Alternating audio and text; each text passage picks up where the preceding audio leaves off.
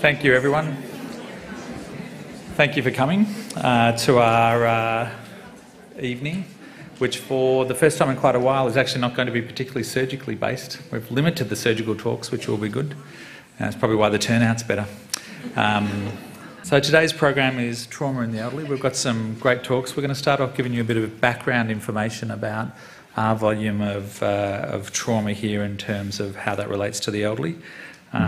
We're reaching capacity a bit with our trauma unit at the moment in terms of inpatient numbers, so thinking of novel ways, better ways to manage our patients, particularly from the elderly point of view, would be very beneficial in trying to plan for the future.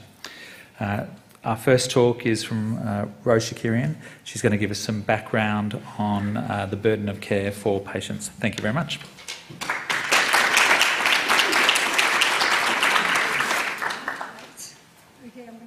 Spill the opera over here. Disaster. Thank you, Ben, and good evening, ladies and gentlemen. Thank you very much for your attendance, not just to those of you who are here at the Royal Melbourne Hospital, but to all of our guests watching us online. I hope you find the session informative and useful. As a trauma surgeon at the Royal Melbourne Hospital, today I'm going to give you an overview of trauma in the elderly patient population, and hopefully through this talk I'm able to highlight some of the issues that we face or challenges that we face on a day-to-day basis in managing this particular age group. I'm hoping that this talk will then set the scene for the remaining presentations that are to be given by our wonderful speakers this evening. So we all know that the size of the world's population is increasing, but we need to be aware that it's also aging. According to the World Health Organization, the number of people aged 60 years and over is going to increase from 900 million to 2 billion by 2050.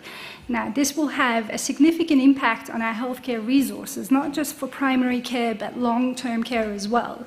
The World Health Organization is strongly advising health services around the world to firstly recognize the need, and secondly to develop resources that are appropriate, or a workforce that's appropriately resourced and trained to recognize the needs of the elderly. They talk about older person-centered care that needs to be integrated. With respect to Australia, our population is also aging. According to the Australian Bureau of Statistics, the proportion of people aged 65 years and over is also going to nearly double. For us, this has been attributed to the sustained low fertility rates, but also the increased life expectancy of our population because of improved lifestyle factors and our wonderful healthcare system. Now, some of you may have heard of the term silver tsunami. Essentially, it's being used increasingly in the literature to describe the shift in the demographic shift in the population. Now, whichever natural disaster phenomenon you wish to use, hurricane, cyclone, earthquake, to describe this aging population, we all need to recognize that we will be having an increasing number of older people around who will hopefully be more active and will be living their lives to the fullest. But at the same time, through their sheer presence for much longer times, they're going to be involved in more trauma. So they will be having car accidents. That's actually a real accident. This guy rolled his car in California, and his wife requested for her phone so she could take a selfie while she's being rescued. But they will be falling off their bikes. Unfortunately, they will be run over by cars, making trauma no longer the disease that's been previously perceived as solely or predominantly for the younger adults. Now, the other things that the older people tend to do, they have a fascination with heights. So they're going up ladders to pick fruit. They love to prune their trees and their plants. And for some reason, when it's wet, slippery, rainy and cold, they want to get up on ladders, and of course, they fall. Unfortunately, from the trauma surgeon's perspective, it's not the juicy fall from height falls with lots of injuries. They fall from stairs, they fall from standing height, they fall from standing height. Now, just looking at some data from the Victorian Trauma Registry, as you can see here, the largest increase in the rate of hospitalization for major trauma consistently, when you look at the last 5 years, it has been in the oldest age group, so age greater than 84, whereas for the remaining age groups, it has remained steady. When we look at the most common mechanism of injury for hospitalization for major trauma, it is falls, which is low falls in those who are aged greater than 64. And it's not surprising then to see that the most common in-hospital, the most common cause for in-hospital deaths in major trauma then is for low falls. So to summarize that data, old people fall from standing height, they sustain injuries, they get admitted, and unfortunately, many don't survive. Now, what's happening at the Royal Melbourne Hospital? Our trauma numbers over the years are continuing to increase. In 2018, we had 4,672 total trauma admissions to the hospital. Of this, 1,228 in red, you can see, is for elderly patients aged greater than 64. And of that, 333 qualified as a major trauma. So a third of our trauma admissions are older patients. A third of our major trauma are older patients. The most common mechanism of injury is falls in the older groups, as you can see, 59% in those aged greater than 64, followed by motor vehicle crashes and then pedestrians. As opposed to the younger patients who are involved in motor vehicle crashes and then falls, in the younger population, the falls are higher falls as opposed to those who are older. When we look at where these patients are being managed, the majority of the patients are being admitted under the trauma unit. The trauma unit is a consultant-led surgical service. But you can also see there that we have orthopedics and neurosurgery who also admit patients, as well as emergency and short-stay unit and the medical units. For both the younger adults, but 75% of the elderly trauma are being managed by a surgical team. Here we have percentage of a proportion of patients who are being admitted to ICU. All of this data is for major trauma. So about a third of the elderly major trauma are being admitted to the intensive care unit. Whilst having a lower injury severity score, they have a much higher death rate when they're admitted to ICU. When we look at our overall trauma deaths by age, the older patients have a much higher rate per year despite a lower injury severity score. We've started to collect data for anticoagulation therapy in our major trauma patients. The blue box is summarizing the data for all of our trauma, the major trauma. So 44% of the older patients are on some form of anticoagulation therapy. When we look at falls specifically, 48% are anticoagulated, and of those, 39% are again in patients who are having low falls.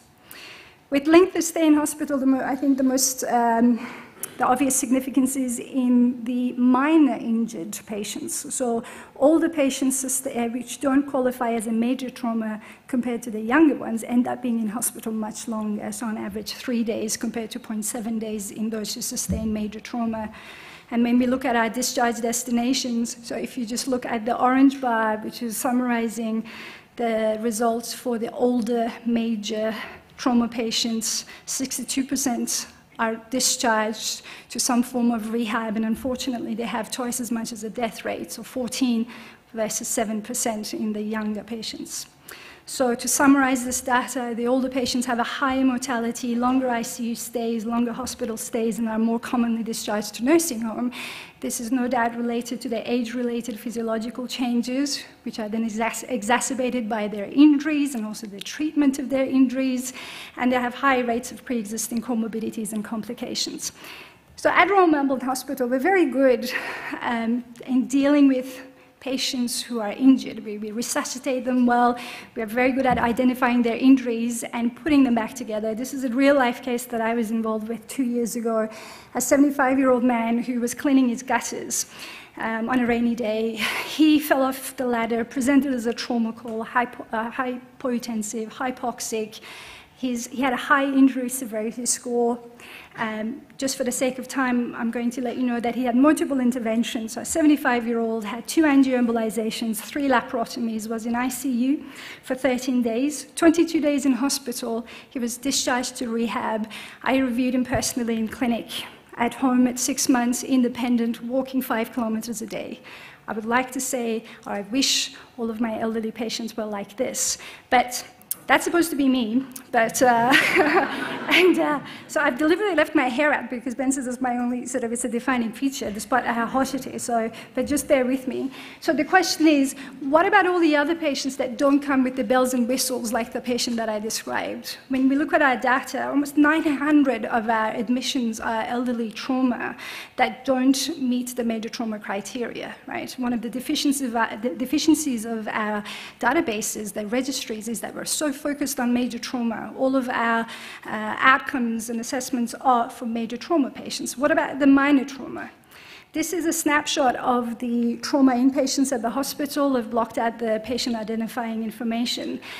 This is half the page because I couldn't fit the rest. But just on this page, a quarter of the patients are aged, the ones that I've marked, over 64 years who've sustained falls. Now, this is what happens on my ward round. I have the diligent registrar who says to me, Mr. XY is 86 years old, who's presented from a low-level care nursing home, he's fallen from standing heights. He's got a small subarachnoid hemorrhage, some rib fractures on the right side, and possibly an old crush fracture of his L1.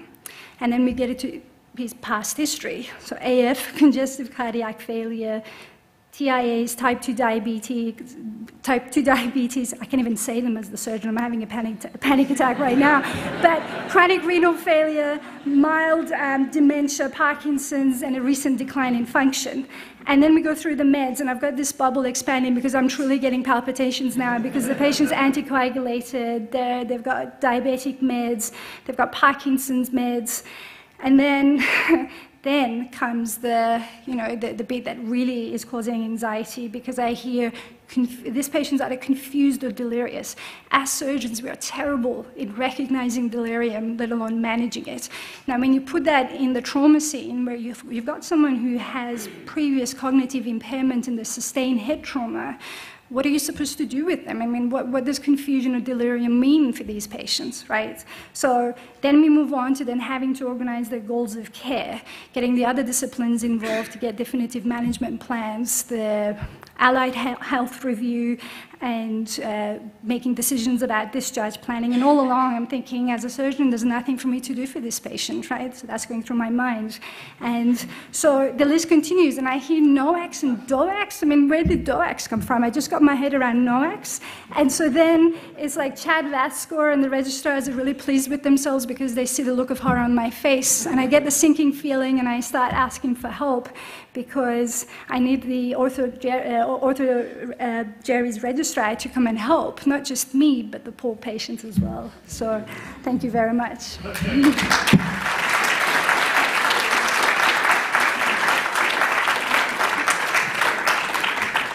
Thank you, Rose. I actually forgot to introduce you. I knew everyone would know you, and they know you now. So Rose is one of our trauma surgeons here. I was going to try to keep the questions actually till the end until we've got a panel at the front here. So we're going to run through the presentations. So save your questions up to the end. Our next presenter is Annalise Coco, who's our Trauma and Emergency General Surgical Fellow at the moment. Annalise comes from Sydney, from Westmead, and leaves us next year to head off to Houston in Texas to continue her trauma training. Annalise.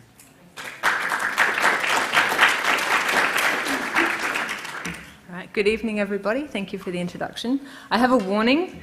I enjoy interactive presentations, so I will have a few questions for the audience, and I'll need a show of hands. And this is up and this is down, because I'm a surgeon and I don't understand middle grounds. So if we can all play along, that'd be really good. So what I'm talking about is two different women with the same mechanism of injury. Okay, so as we've heard from Rose, this is our patient in the trauma service at Royal Melbourne Hospital, someone who's fallen from standing height. I should say that both of the cases, both the patients I'm going to present today, were very happy to have their clinical photographs used, and I think they tell a bit of a story. So I have put it in the MIST format, which you can all read, but she had a fall. She's from a low-level care nursing home. She was visiting her son on some day leave, kind of had a bit of a mechanical fall, a bit of a slide down the wall. Felt okay at the time, so he took her back to the nursing home. And then later on in the evening, it became quite clear that she actually did have something going on, and so the nursing home then called the ambulance, and this is what you can see here. So the first question I have is, what is her frailty score? So I don't know how well it's projecting. Basically, you've got 1 to 9. 9 is you're dying. Okay, 1 is you are fitter than other people your age. Now, I don't know how many people in the audience would give themselves a 1. So for that reason, I'm going to break it up into 3. So people who think, based on that photo alone, is she a 1 to 3? Is she a 4 to 6? Or is she a 7 to 9? So I want hands and I want them up. Okay, who thinks that L, the lovely lady we saw, would be between a 1 and a 3? So 3 is managing well and 1 is very fit. Any hands? Oh, you're so cynical. Okay, 4 to 6. So 4 is vulnerable and 6 is moderately frail. 4 to 6. Okay. 7 to 9. I'm actually impressed. She's a 6. Well done. Okay, very good. So she had a frailty score at admission, which is when we do it, of 6. So, a bit more.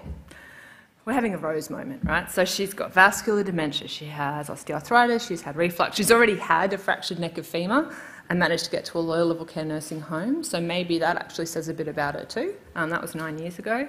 She's got depression, she's on an SSRI. I started writing out her medication list and I just stopped.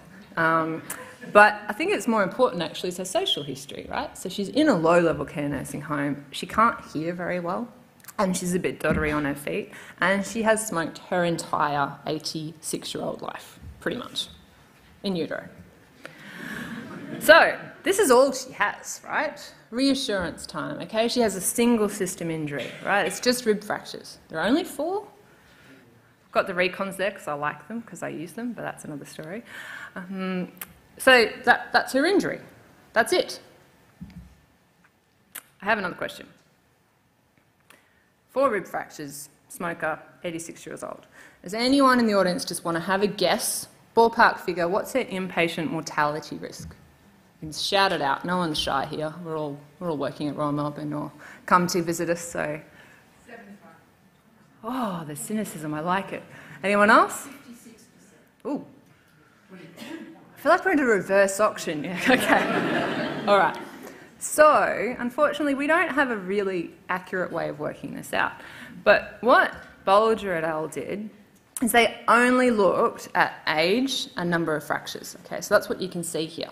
They didn't bring into it frailty or smoking status. And even with that, as you can see, every additional rib fracture you have, if you are over 64, increases your inpatient mortality risk, your 30-day mortality, by 19%. So based on that, so she had 4 ribs, if you draw it across, like 20%-ish, 20% or so, okay? I think it's going to be higher, I'm with you, because she's frail and she smokes. But raw numbers, that's 1 in 5 of these patients, just like Elle, who are not going to go home. Actually, it's even more who won't go home. It's people who won't leave alive. Pneumonia, everyone's favourite. So she, based on the ribs, not based on the smoking, has an inpatient risk of getting pneumonia of 30%. And once again, what they showed in this paper was every additional rib increases your risk of pneumonia by nearly 30%. So if you initially had a 10% risk, you get another rib, 13. So she got admitted under the trauma team to the Jerry's ward. She wasn't seen by the trauma team in ED. When the team reviewed her, they charted her up for some analgesia, some DVT prophylaxis. I'll talk a bit about that shortly. This is all depressingly predictable. So she had oral analgesia, not all that much regular, quite a bit of PRN. On the second day, she had a met call for a decreased GCS, because you might remember she had quite a few comorbidities, and she was on a combination of her usual SSRI with Targin. She also had, I think, a bute patch, and she had some PRN morphine. And so all of that combined, we looked into other causes, but we worked out that actually would probably narcotise the patient. And in that setting, the decreased GCS, losing the respiratory drive, pneumonia developed the next day. Once all this has happened, hypoxia is bad for brain function, as we all know, and so it makes it really hard for people to engage with physio and OT when they can't think straight because they've got pneumonia with their horrible rib fractures for which they're receiving analgesia. So she couldn't really engage very well. She ended up getting transferred to the medical team on day 7, and on day 16 she went back to her nursing home. Frailty score of 6. I'd like to introduce you to someone else very soon.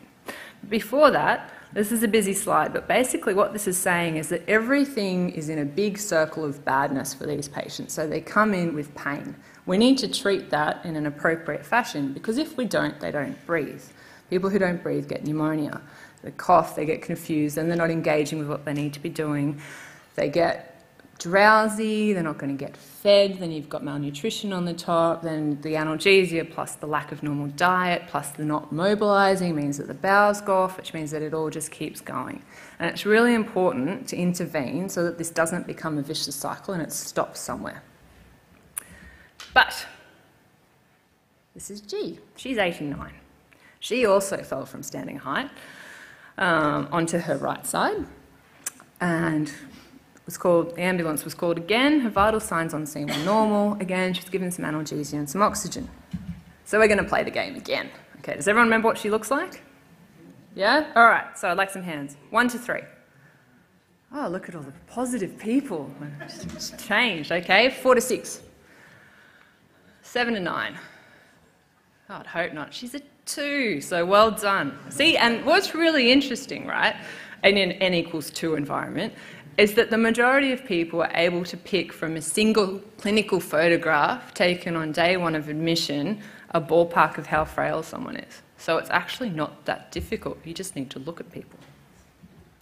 Anyway, you can see she has comorbidities too. Her type 2 diabetes is managed just with oral sorry, she's not even oral, she's just diet controlled. So I think from memory the chronic renal failure is hypertensive nephropathy.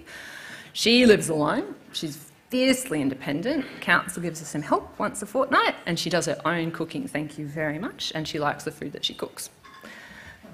She has 6 rib fractures. 6. I don't know if anyone can remember the slides from before about the mortality risk for that, so I put it again somewhere. But we'll check. 6 rib fractures, non-smoker, and she's 89, so she's even older. So does anyone want to give her ballpark mortality? 6 ribs, 89? 50. Oh, wow. Anyone else? Getting closer, yeah. So she's up. So she's like 25 or so. And again, we remember, increase all comers 19% if you're an elderly patient. Every single rib that you add on, increased mortality 19%. And pneumonia, so her pneumonia risk was sitting up nearly 40%. Okay, so that's huge. That's 2 in every 5, 4 in every 10. It's a lot of this room if we were over 65. So she was seen by the trauma team in ED. She had PCA started. She had oral analgesia along with it. Adjusted, renally adjusted. She also had DVT prophylaxis, and a referral was made when she was admitted for chest physio. She was getting there, still a bit sore, didn't have indications for rib fixation, but she wasn't as confident as she used to be, and so on day 5 she went across for some rehab and she went home, back to her home on day 14. So these are the 2. Frailty 2, on everyone's right, frailty 6 on the left. So I think this highlights to me a number of issues. 1, the importance of frailty, which I feel certain we're going to hear a lot about tonight.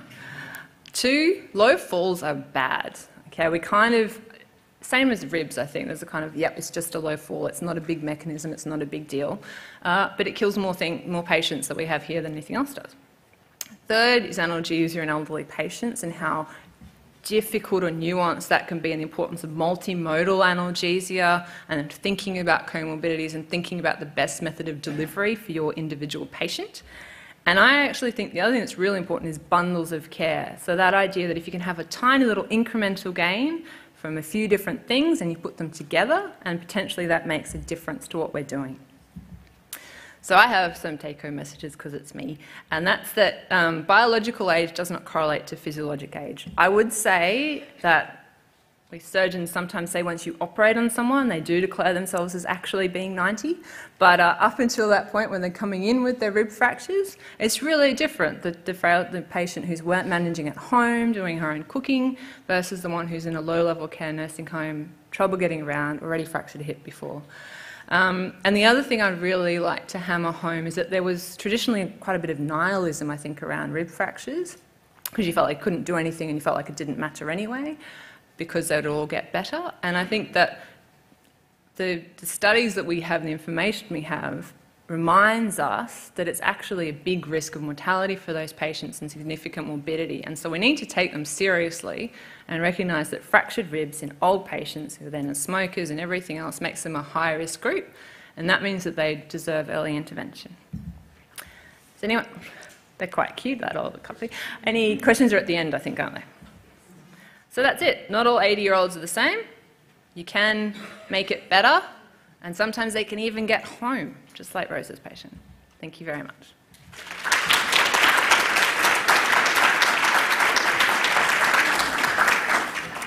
So thank you, Annalise. I'd like to introduce our next speaker, Kate Gregorovic, who is a geriatrician at the Royal Melbourne Hospital, working both in acute general medicine and also in aged care. Recently completed a PhD on the intersection between frailty and protective psychosocial factors called health assets. And Kate's going to speak to us about the topic of frailty.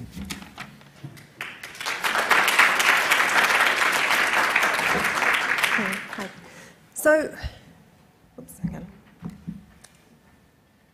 today we're going to be talking about frailty, and I think anyone working in clinical medicine with adults would realise that frailty is one of the most important concepts we have at the moment, and something that we all need to understand and get better at identifying to do the best for our patients.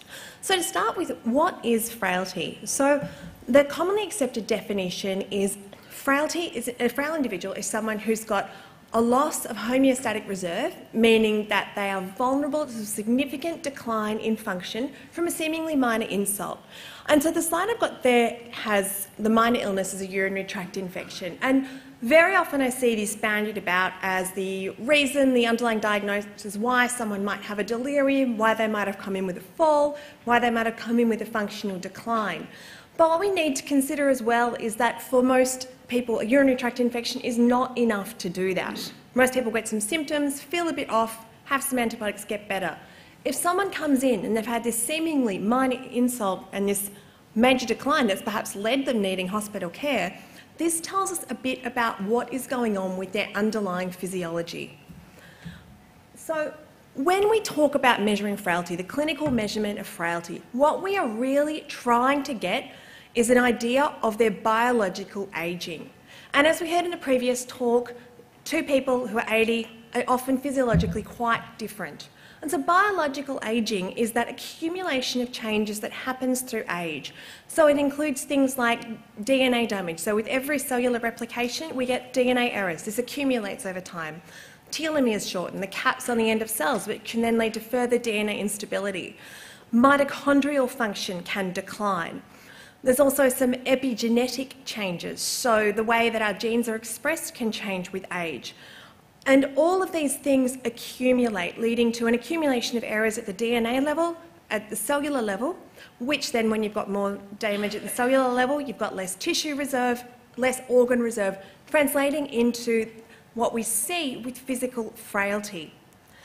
And the other part of this as well, which I'll allude to, is changes in immune activation. So the reason that one of the theories that people become frail is related to immunosenescence. And this again, I think, comes back to when we see people with older adults with trauma who are frail with getting infections. It's not just physical factors, it's also that we know that frail older adults don't have the same level of immune function. And this is seen simply as people don't respond as well to vaccines. So when a vaccine titer is measured for someone who's frail, it doesn't go up in the same way. But at the same time, older adults who are frail also have higher levels of baseline inflammation. And it's thought that this accumulated tissue damage, as well as changes within the immune system itself, leads to increased activation of the innate immune system, and that this higher levels of baseline inflammation, or what we can also call allostatic load, or basically the number of things wrong, means that other compensatory systems in the body are always just that little bit more active. So someone who is frail is working at a higher physiological level just to do the normal day-to-day things we take for granted, like paying attention, which is lost in delirium, maintaining posture upright against gravity, which is not falling. So moving on from this is where we look at it in the clinical setting, and getting a little bit controversial here. I don't know that we can always identify frailty just by how we look at somebody. And there's been one study in cardiologists looking at end of the bed, and their assessment end of the bed didn't correlate with a measurement of frailty. But when we talk about clinical measurement of frailty, there are many, many different tools that are being used. And so this very busy slide here, which I don't think anyone will be able to read, this is a systematic review of frailty tools that have been used in the trauma setting. They looked at 32 different tools and found that only 4 of them actually were feasible and objective. And so we have this knowledge that people are different physiologically, have different levels of reserve in older age. We've got more frailty tools than I think anyone could ever get their head around, but they're not all measuring the same thing. So in a systematic review done by Maya Cubitt here, she looked at frailty measures, and in trauma population, one frailty tool identified 13% of people as frail, another identified 91% of people as frail. Now, this wasn't the same population, but there is one study that's been done in the Australian setting which looked at a population group and retrospectively applied 4 different frailty tools. One of them identified around 2% of the population as frail, another one was over 60%. And so what this means is when we talk about a frailty measurement tool, they're not all measuring the same thing. So it's not enough just to say, I've got X tool. It's got to be actually looked at, is it valid, associated with outcomes? So there's a big push at the moment to look at frailty measurement, but when we do, we need to look at whether it has predictive validity. So a frailty, the whole thing is someone who's frail should be vulnerable to mortality, should be vulnerable to a significant functional decline. And if the tool we're using doesn't predict that, it's not useful. It needs to have inter-rater reliability. One thing which I think is quite underrated is the feasibility. And when someone comes into hospital, and this isn't just when they've had trauma, they might not be able to tell you much about themselves. There might be a lot of extra information that needs to be gathered. Clinicians are very, very busy. The nursing admission itself has got, I don't even know how many items, but it's pages of items. And it's got to be careful about applying extra work to people without it actually being meaningful. And as I said, the clinical utility. So it's got to be something that it's not enough just to implement frailty measurement. We've got to look at how it actually guides our decision making and how useful it is. And so moving on just with final thoughts. So I think we'd all agree that mobility scooters should be speed limited to walking speed. But the other thought that I want to leave you with as well is when we see someone who's 80, their health status is the result of a lifetime of accumulated factors. It's the result of biological factors, genetics, or genetics that important, social factors, events that have happened in their life. This is why everyone ages at different rates. This is why everyone will be different at that certain older age level.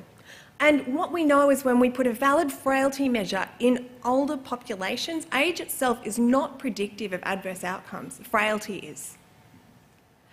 And we talk a lot about personalised medicine. It's a bit of a buzzword at the moment, and this is something that we do need to start getting better at and start looking at. And it's taking that history from people, so looking at their physical function, looking at not just that trying to get in some sort of measure where possible of what their cognitive function is like. And there's some tools we can use to screen with family, get some informant, and there are some tools that have been quick tools that would be great to start using in the acute setting as well. Because all of these things are going to affect how well someone's able to cope with it. And with this as well, when someone comes in and they're under a trauma unit from a fall from standing height, this can be the first presentation of frailty, because most people that fall from standing height are going to be okay. So if they're coming in with injuries all over their body, it tells you a lot about what's going on in the background. And the other part of this is that personalised medicine needs to come with bundles of care and systems. And we've got the orthogeriatrics model has actually been around since, there was a report back in 1980 on it. And I think we've got some really great lessons from that. And so partly is that standardisation of care, but it's also about teamwork. And I do not have the skills of our amazing trauma surgeons. But I'd like to think that I can help with identifying and managing delirium, with looking at the medical issues. And we all want the same things for our patients. We all want to provide the best possible care and get the best possible outcomes for them. And I think in this model, hopefully we can work towards working together to bring those skills in to get those outcomes for our patients. Thank you.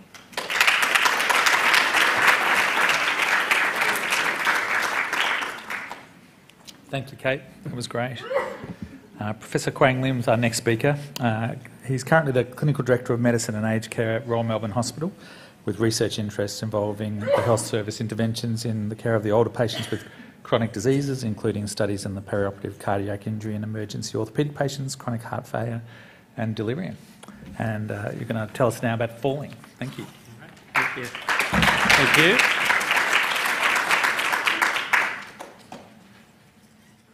So a lot of slides are going to kind of correlate with previous speakers, but I guess some of you might have seen this study by Beck, which looked at an audit of Victorian trauma patients over a kind of 10-year period. And no surprises, low falls are the kind of primary presentation, if you like. High falls up to 10%. So about 3/4 of patients who present with trauma are falls. So hence the relevance of this talk. And as patients get older, the number of patients with major trauma have more than doubled in the last 10 years. And what was striking to me was the mortality of these patients. So if you kind of look at it, after injury, 12 months after injury, 42% patients had died. That's really a massive mortality effect. And half of those that survive were not living independently. So we've got a major problem in terms of the outcome of these patients. So the question is, can we do anything about it? This kind of reflects the, thanks to Kelly, I got these slides, the experience at Royal Melbourne where 60-odd% of patients who presented to the trauma unit were presenting because of low falls. And in terms of injuries, no surprises, kind of the, I guess, external injuries, soft tissue injuries was the majority, but 20-odd% were kind of lower extremity fractures or pelvic fractures, which have also huge implications in terms of poor outcome. So why do patients die? Look, people like me always like to slide in a little bit of research that we've done before just to prove our credentials. So this was a study we did about 10 years ago and basically found that patients who had, with emergency orthopedic surgery, those who had a troponin rise actually had a reasonably high mortality, so about 40% were dead within a year. And also, interestingly enough, the higher your troponin, the more likely you were to die. So to summarize, that troponin was independently associated with increased mortality over a year. There was a significant relationship between the magnitude of the peak of troponin, so cardiac injury, and it was a prognostic marker for all the patients undergoing orthopedic surgery. And subsequently, this has been replicated in a number of studies, vascular surgery, other types of general surgery. But the question is it a cardiac problem, or is it just a marker of frailty, as Kate has alluded to? And we think it's probably more a marker of frailty. We subsequently did a randomized trial sticking patients with troponin rises in the best cardiac care they could get, monitoring, cardiac follow-up. But given what Kate mentioned about cardiologists, maybe they weren't the right call to look after frail patients. Actually, a funny study is that Kate did a study where she looked at interns predicting frailty, and interns could consistently predict frailty in patients with, and that actually predicted outcomes. So it appears that both interns and surgeons are better than cardiologists at predicting outcomes and all. So can we do anything about frailty? So we do know that it's a predictor of future falls amongst community-dwelling older people. So this is a meta-analysis that has been performed and shows that if you're frail and you live in a community, then you have a 65% greater risk of falling. And in terms of all, I deliberately didn't put up the clinical frailty scale because I knew everybody else would. But this is one of the scales that's been validated in falls. So it's SOF criteria for frailty, which just looks at 3 kind of markers, if you like. Weight loss more than 5%, inability to do 5 chair stands, so that's just a function of proximal muscle weakness, and whether they feel full of energy. So just these 3 questions, if you scored 2 out of 3, you're at a high risk of falling.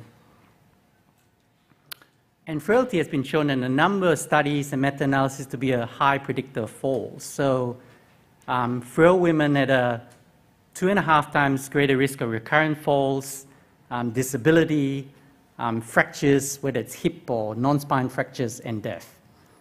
And basically, frailty is a good predictor of mortality, but can you do anything about it? That's the million-dollar question.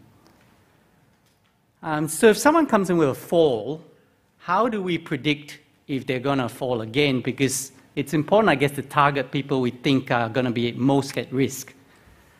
So like everything in health, past performance tends to be a predictor of future performance, unlike the share market. So I had a PhD student who spent 3 years studying heart failure, working out every single iteration of 60,000 patients on what was a predictor of future readmissions with heart failure. And the only thing she found was previous readmissions with heart failure. So same with falls. If you've fallen more than twice in 12 months, you get an odds ratio of 3.5. So you're 3.5 times more likely to fall in the future. So a simple question, have you fallen before? That's a good predictor. Obviously, there's some other risk factors. So physical disability, if you use a frame, you're a lot more likely to fall. If you need assistance with your activities of daily living. Certain medications also increase your risk, antidepressants, sedatives, antihypertensives, and that normally relates to postural hypertension. So one of the things that tends to happen in the community is that people get loaded up on lots of blood pressure medications. And we all know now that about 25 to 30% of people have white coat hypertension. So the reality is a lot of people are actually hypotensive, and they're still getting loaded up with blood pressure tablets. Sensory impairment's very important. I'll touch on that later, and other kind of, I guess, vestibular Parkinson's disease kind of syndromes. Cognition is a big risk factor. So if you have dementia, you're more likely to fall, and that's for a multitude of reasons. So one is your balance is normally impaired, but 2 is your perceptions of risk are significantly altered. So there was a beautiful study in Sydney where they had a bunch of patients. There was like a drawbridge across a lake or kind of river, if you like, and they asked subjects to identify how narrow the bridge could be before they could cross safely. And patients with dementia identified bridges that were almost as narrow as a tightrope. So their kind of perception of risk is really impaired. Inability to dual task as well. So, talking and walking is a problem. So can we prevent falls? The answer is yes, we can. So I guess you've seen someone with trauma and a fall. The main thing is to prevent future fall if they survive. So this was a meta-analysis that's been refreshed and only got published last year. Basically 90 papers, so a lot of papers. And I'll give you the highlights. This is all to do with exercise and comes up recurrently. So exercise programs that improve balance, reduce falls. And that is, normally stuff you do on one leg. Because when you walk, you're pretty much spending half your time on one leg. So the most important thing is to get that balance on one leg, shifting and reaching, and also being able to stand up independently without the use of your arms. So that's the proximal muscle weakness and the locking of the knee. So they're kind of the essential components. At least 3 hours duration of exercise per week, which is really hard to achieve. And also previously it said a 50-hour program, so that's almost impossible to achieve. So there's a few kind of So unless you get kind of community interventions with lots of exercises, it's actually very hard to achieve. And what happens in our system? So the Victorian system is lucky because there are a lot of multidisciplinary falls clinics. And this was a study done on evaluation of all the falls clinics in Victoria, and basically demonstrated that multi-component interventions work. So I love the fact that the surgeons know that looking after patients is a team sport, and certainly as geriatricians, we need everybody involved. So that involves the physios, occupational therapists, podiatrists, and they're the things that kind of contribute towards a better outcome. This was a great study. So basically glasses are, it was a very simple study. They basically took people's bifocals and multifocals off them and just gave them proper glasses and reduced falls significantly.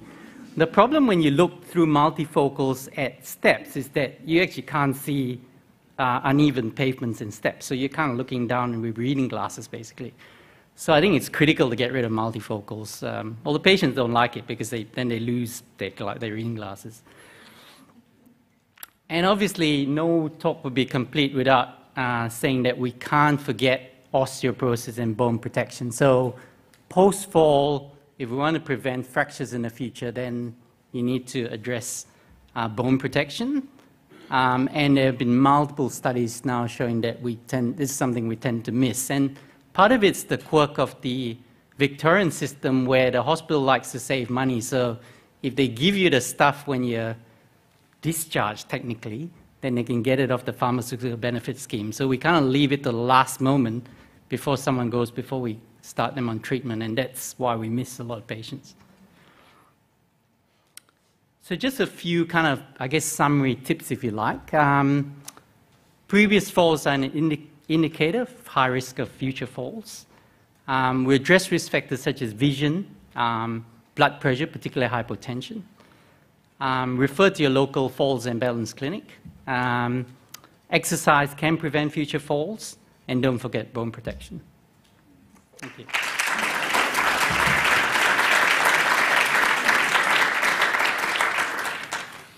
Thank you, Quang. I know you've all been watching me with my glasses down my nose, looking at the lights and wandering up a couple of stairs, and I noticed that all of our speakers have sat in the front row with only a few little dark objects for them to trip over.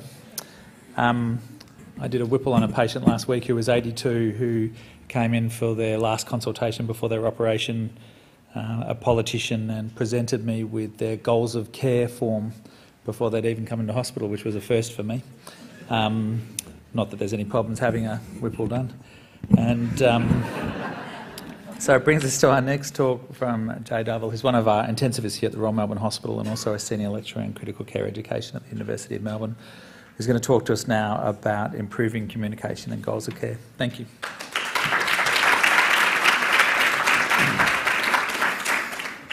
Thanks, Ben, and thanks, Kelly, for the invitation. Yeah, it's a little bit, I suppose, nebulous, this topic, but what I'm hoping to do is to give you a little bit of a concept about how we can perhaps best communicate with our elderly trauma population, which of course is a high-risk population, as we've heard already tonight. So, Ben, I'm sure this wasn't you in your pre-operative consultation with your Whipple's patient, although it is a terrible diagnosis, pancreatic cancer. But what we hope to do in our communication with high-risk patients is to avoid these situations, certainly avoid this situation, which, you know, we see the perils of poor pre-operative communication in the intensive care unit a lot, certainly with trauma patients, but not at this hospital because we're fantastic at it. It is a modern issue, though. This is on your left of screen. This is the first anaesthetic that was ever given. We love this as an anaesthetist. This is the either dome, and for those that know the story, you know, young patient having a tumour removed from the neck, very short, either for the first time. It was about all that could happen in those days. But you know, this is the modern workstation that I use. The Royal Melbourne Hospital, you know, we can do fantastically complicated things to patients these days, which has enabled in the trauma population a real suite of interventions. And the challenge for us is to really target who can best benefit from things without prolonging really an inevitable process, and that can be hard. This is an American paper that I guess best illustrates for me the perils of intervention towards the end of life. This is 2 million deceased patients throughout the United States from Medicare records, so it's really quite robust data, looking at the elderly cohort, so patients over the age of 65. And the statistics are quite stark. So a third of all of these deceased elderly patients had surgery in the year before death, of whom a quarter of all of the operations were in the week before death.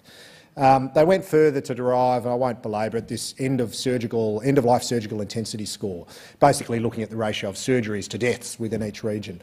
And they found a direct correlation with access to beds, raising the rather sinister concept of perhaps a fee-for-service implication.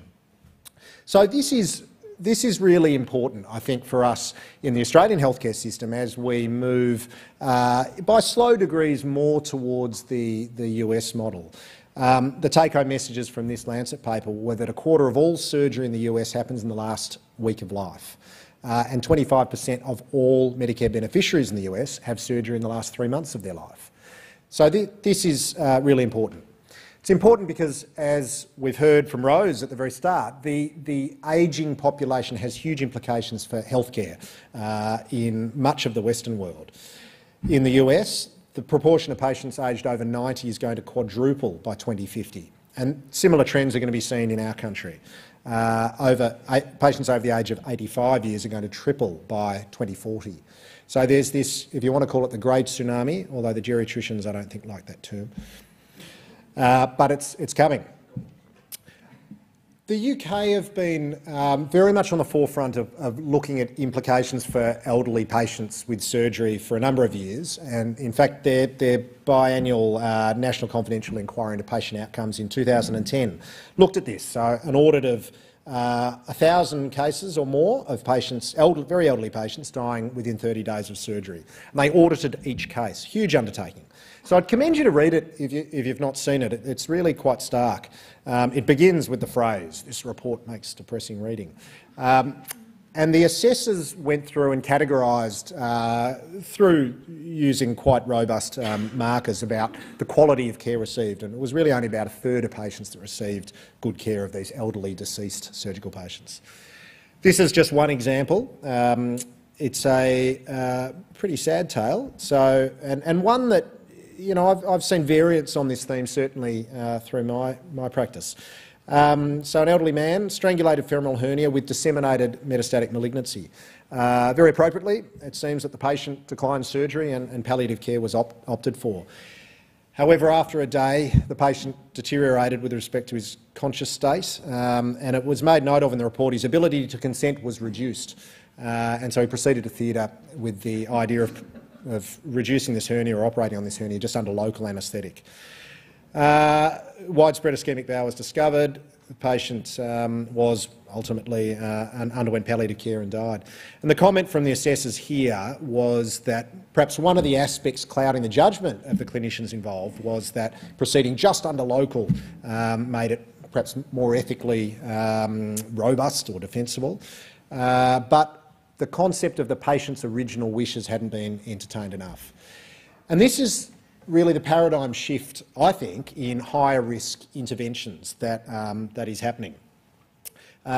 This shift away from perhaps a more paternalistic model to, if you want to use the buzzword, more of a shared decision-making process. And I'll talk about this in the next couple of slides. I think there's a number of reasons why poor decisions get made in modern tertiary, quaternary healthcare. And in a large part, I think it's because we don't do as good a job as we could at explaining high-risk procedures to patients and families. This comes about as a result of a lot of things. Time pressure, I think, is one of the biggest things. There's also biases that we all bring to our practice. This concept of optimism bias, which is where we, perhaps as clinicians, and certainly patients and families, are optimistic about the way things might go. We always hope for the best. Projection bias is related. So this is the concept that our future selves might share values, desires, goals that our current selves do. So I might not feel too much about the concept of a protracted intensive care unit stay, tracheostomised, mechanically ventilated, but my future self in that situation may have a very different concept of what that's like. I've mentioned the issue of fee-for-service. That applies less so in a public tertiary setting. One of the big areas that I think is increasing in its problematic nature is this concept of clinical momentum, though. This idea of sunk costs or, if you like, spiralling or cascade of interventions. This is the definition of clinical momentum. It's pretty wordy, but this nice review paper in Annals last year, a couple of years ago, describes a case, and I think it's probably best explained through this real case that they talk about. This is a patient that would be very familiar to any of us that are working in the intensive care unit or on general medical wards. So a multi-comorbid woman who develops pneumonia and respiratory failure as the acute precipitant to come to the intensive care unit. So the plan initially is for full resuscitation, but the lady is very explicit. She does not want to be kept alive on machines. However, the inevitable physiological deterioration happens. She's intubated, develops shock, commences vasopressors. That leads to multi-organ failure with renal failure. She commences on renal replacement therapy by day 5. By day 8, she's got unresolving pneumonia with sputum plugging, undergoes bronchoscopy, she bleeds, she gets a blood transfusion. By day 11, it becomes apparent she's not going to wean from mechanical ventilation. And so the discussion about a tracheostomy is entertained. There's some quotes in this paper from the husband, very erudite. He says, she always told me she would not want to be kept alive dependent on machines. But we've come this far. We've gone through so much already. The concept of stopping now we don't want to do. And viewing this procedure, the tracheostomy in isolation, becomes problematic. If viewed in isolation, each of these previous small interventions seems to have stabilised her situation and kept her going. And really it boils down to this nebulous concept of what is a long time left on machines, and the husband is not sure of this. This is the rather busy graph that they've put in this paper. I've put some axes on it, time and decision confounders, I've called them. And this is what makes it hard with higher risk patients, particularly higher risk elderly patients who already come to us with a large number of medical conditions, who then undergo a large number of additional interventions. And this clouds the original picture and makes it harder as time goes on to decide what is indeed in the patient's best interests and in the patient's wishes. I'll gloss over these next 2 slides. They're not specific to the trauma population. This is a cohort of cancer patients, and all this illustrates is in a retrospective analysis looking at patients with whom good end-of-life care discussions were done before embarking on treatment for their advanced cancer. And those that had a good discussion about these preferences underwent less intensive care unit stay, mechanical ventilation, CPR, indeed less end-of-life chemotherapy, and were much less likely to die in an intensive care unit, where really no one of us should aim to die, I don't think. But interestingly in this study, again specific to cancer patients, there was a really interesting correlation between the cost of death and the rated quality of the patient's death. Now this was quality of death rated by not only the caregivers, so that's the nurses, doctors, allied health staff caring for the patient, but their loved ones, in particular spouses. And they were asked to rate the quality of death from the worst possible to the best possible. So we see this direct relationship, which I think we all appreciate, between cost of death and poor quality of death. So that brings us to what I've sort of probably facetiously called here the old model, or I guess the status quo for many years, which is the decision to intervene, to conduct a procedure, to offer perhaps a high-level intervention to a patient, which has primarily been conducted between a clinician, or at least one specialty, and the patient. Occasionally other clinicians with expertise will be born to bear on that decision, and a decision is made to proceed or not. And this, I suppose, older model is beset by issues. The primary clinician deciding or making the process to theatre or intervention possible might not know the patient well. That's certainly an issue in what can be a fragmented care model in public hospital settings, but especially so in an emergency setting where we don't know our patients before they come in the door. We don't know their values unless we inquire about them. And we might be biased towards an intervention because it's what we do. And as we've talked about, patients and families may carry biases. So the new model, or I suppose the more nuanced paradigm that you'll hear more and more about, is this shared decision-making concept. And this is really regarding the patient and the clinical team as a multidisciplinary team involving a large number of other clinicians. And that, in the surgical context, might involve anaesthetists, palliative care physicians, if we deem that a patient might be towards the end of their life, intensive care specialists, allied health staff, and so on. And this is a major shift, and it requires a shift in everyone's undertaking, and indeed a shift in health service resourcing. It takes time, it's expensive, and it requires devolving accountability and responsibility to a team of people. This is an example of where it's been done very well. So this is in Omaha. This was a pre-post intervention study of almost 10,000 patients, and all they did was bring in a frailty screening process. They used the Johns Hopkins clinical frailty scale, which is a good multidisciplinary tool, and patients that were deemed frail went to this multidisciplinary review board, which comprised those specialties, and they saw a sustained reduction out to 1 year, particularly among frail patients, where the mortality went from 12% down to 4%. And these are patients that all went on to have their operations. It was a bundle care intervention. As the authors say, it was a bit hard to tease out exactly what it was that changed, but it was probably a lot of different things. Modulation of the particular operation, perhaps better post-operative care, failure to rescue was less, very good geriatric assistance in the pre- and post-operative phase. So this multidisciplinary model certainly can help in the elective surgical setting. One of the big shifts, and I think this is becoming more and more common, is also in the way that we talk to patients. And this is perhaps the crux of what this 15-minute talk is meant to be about, which is how we can modulate the way we talk about interventions and procedures to higher risk patients. This is the best case, worst case model. This comes out of Wisconsin, and it's a really nice, very easy to learn process where we change the way that we talk to patients about risks and benefits. It takes about 2 hours to train up, specifically it's focused on surgeons in the past, through simulated patient discussions, and it swings on this best case, worst case graphic, which I'll show you. Now, it's a bit busy, you might not be able to see it up the back, but this talks about how we can phrase an intervention. So rather than talk about, and I'll go through some differences in discussions and how they change when these surgeons were trained, but rather than talk about risks and mortality and morbidity, we more describe outcomes.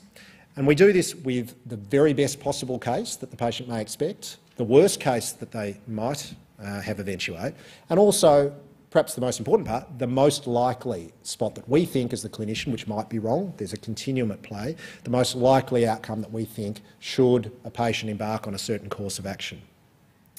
And this shifts the focus of discussion to outcomes rather than pure risks. And what this group of researchers did is they sat in on surgeon-patient interactions. This was in the elective surgical context. And they, in a qualitative research project, looked at how the language changed. So prior to the intervention, training up a group of surgeons, the conversations surrounded more action and intervention. We must bypass that, widen it up, open it up. After the intervention, there was much more focus on choice. So the non-operative intervention was presented more as a choice. The diagram was used. In terms of the description of what the intervention looked like, so surgery and risk was described as probabilities, and death was a probability.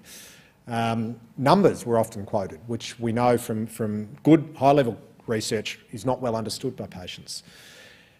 After the intervention, the examples were much more hinging on outcomes. So what does this actually look like for you? This might involve you being in the intensive care unit for a couple of weeks, there might be a breathing tube, you might have difficulty coughing, breathing and so on. The relationship between surgeons and patients prior to the intervention was very much one of patient as the ultimate decision maker, information provided by the surgeon, but the patient left to make the decision. Afterwards, the concept was much more as a team-based approach. I'm trying to relate to what your choices are, but also I think to help guide you. And in terms of making the ultimate decision, prior to the intervention, there was a decision that needed to be made by the patient, and that was fairly concrete. Afterwards, the surgical teams probed the understanding of the decision. So if we do the surgery, is that something you'd be okay with, that outcome? I wonder if you could tell us how you think about that outcome. So it's really a little subtle shift in language, but it led to a very marked difference in how patients went about making decisions for their surgery. So, look, I think it's a bit hard to pin down one cause for difficult decisions and perhaps what I've called their poor decisions in interventions for elderly high-risk patients. But I think there's a large number of things that are borne to bear. I think that there's a large amount of work that we can do to improve our discussions. In the trauma population, it's challenging because of time pressure and the challenge of making speedy decisions before pneumonia supervenes on fractured ribs, before anaemia becomes profound with a bleeding injury can be challenging. But having a concept of the scale of intervention at the end of life is very important. I'll finish with these couple of slides which I think sort of illustrates the issue of intervening at the end of life. So 70% of Australians would like to die at home. Okay? Where do patients in Australia die? So 50% die in acute hospitals, 37% die in residential care placement, 7% die in emergency departments, which I found quite a surprising figure actually. It's almost 1 in 10, leaving only 7% of patients to die at home. So 1/10 of those that would actually like to die in the surroundings of their home environment. So we've got a lot to do, I think, and I think trauma services in particular, like we've got at the Royal Melbourne Hospital, do a very good job of trying to bring those multidisciplinary teams together to get the best possible outcomes for the patients. Thank you.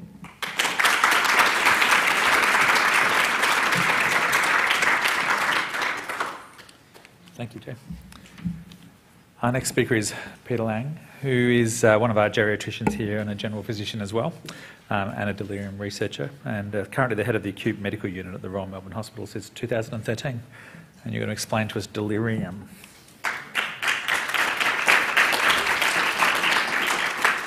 Thank you very much for inviting me here, and it's in interesting circumstances to return to trauma and orthogeriatrics. My first job here around 15 years ago was actually as the first orthogeriatrics registrar here, under the leadership of my esteemed senior colleague who'll be speaking next. And it's there that I really fostered a strong interest in delirium, because you would see those patients who fell into that cascade, so astutely pointed out by my colleague, who would cycle through that deterioration, drowsiness, aspiration, pneumonia, further deterioration, malnutrition and death, mediated by delirium. And you would often see those patients just deteriorate and die of delirium, and there's nothing to do about it, and there certainly wasn't at that stage, and that's what really led me to become interested. At that stage, I was only relatively fresh out of medical school, and what I had learnt about delirium was, well, there were a number of things, but some of those implicit instruction had been that it was a benign condition that was self-limited, and it provided you treated the underlying illness, that it would resolve, and it doesn't cause permanent impairment. And it's now become clear that all of those things I learned were wrong, and I'll go on to explain why on the topic of this. But first I wanted to give a bit of some information about some new ideas about pathogenesis. It is a mysterious condition. I always found it difficult to understand how all these bizarre precipitants, corticosteroids, anticholinergics, surgery, anaesthetics, and yet also sepsis or a change in environment could produce this syndrome with so many predisposing factors like dementia, previous stroke, baseline medications, sensory impairment. How can you actually link all these together? There's been some theories of this, some relating around neurotransmitters, inflammatory or oxidative stress, or the hypothalamic pituitary adrenal axis mediating stress impacts on cognition. But I'll give you one of the most promising new theories, which I think helps to unite a lot of our understanding around delirium. And that's the idea that many of the higher functions of the human brain arise from distributed networks. And the interaction of those networks can be roughly summarised on a single spectrum, which is probably inaccurate, but this is still very much in its infancy, as connectivity. The diagram here is a colour-coded network, networks of axons, demonstrating some of the structural connectivity in the human brain. Running, I guess, on those is functional connectivity, and you can see with high-channel EEG the interactions between these various areas in various different states and with various network activity. The idea of delirium, I think, and the most promising theory underlying its pathogenesis is when these networks break, when they are dysfunctional, you will develop problems of those functions which are mediated by those networks. So you'll see deficits in cognition, you'll see deficits in perception, you'll see deficits in attention, and perhaps even deficits in arousal as you have global dysfunction. Not necessarily in one area, not mediated by a particular focal region or necessarily even a particular neurotransmitter system, but representing dysfunction of all of these areas. Once these networks are knocked off course, they take some time to recover. And if you look at that structural connectivity diagram, as insults deteriorate the level of structural connectivity and predispose towards delirium, they will also predispose towards a persisting delirium, where the original insult has arrived, disturbed function, and yet it takes some time to resurrect that, if ever. There's a number of useful lines of evidence which support this. I'm showing so you can demonstrate that, of course, patients with deterioration in that structural connectivity are far more likely to develop a delirium and persisting impairment afterwards. You can also use even just baseline EEG, standard clinical EEG, to see that the standard report coming back as encephalopathy consistent with, background slowing consistent with encephalopathy. And that represents that functional connectivity, a global measure of what's going on in the brain, deteriorating and functioning poorly.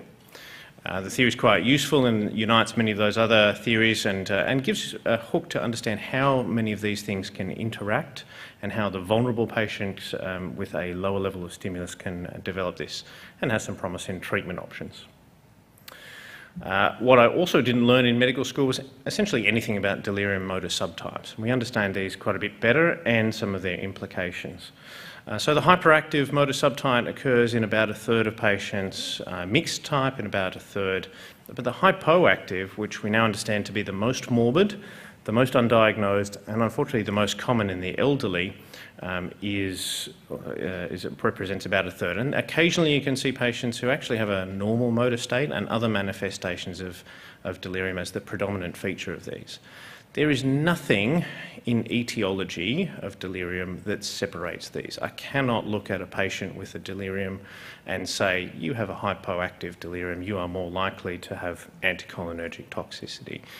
You have a hyperactive delirium, you're more likely to have sepsis as a cause, with of course the sole exception of alcohol and sedative withdrawals, which are going to be hyperactive. The manifestations really depend on the individual and their vulnerabilities. We're aware that hypoactive delirium is much more common in older patients, and that will come of some relevance when I start to discuss post-traumatic amnesia. The prognosis is poor. It's certainly not benign as I learnt in medical school. So independent, matched controls, independent of the underlying cause, delirium triples mortality. It persists for many months beyond the initial stimulus, and in fact an ongoing debate is how do you tell the difference between a persisting delirium and permanent cognitive impairment, and that's actually a challenge. It accelerates the progression of Alzheimer's disease, but even absent significant neuropathology, it in and of itself can cause persisting cognitive impairment. And keeping with that relationship, the severity of the delirium is associated with the likelihood of subsequent cognitive impairment developing. So to draw to treatment, and this is still a disappointing section. So I think there's a general appreciation that delirium is best managed with multifactorial interventions. But the evidence for these is actually all in prevention. So to prevent delirium, we want to avoid precipitating factors for delirium. And these are mostly the things that we do to patients that we can avoid doing. So making them dehydrated, malnourished, putting them in a low stimulus environment without capacity in a high stress environment, and usually low stimulus environments without a lot of cognitive stimulation are in fact high stress environments. Reducing their ability to interact by reducing their sensory stimuli.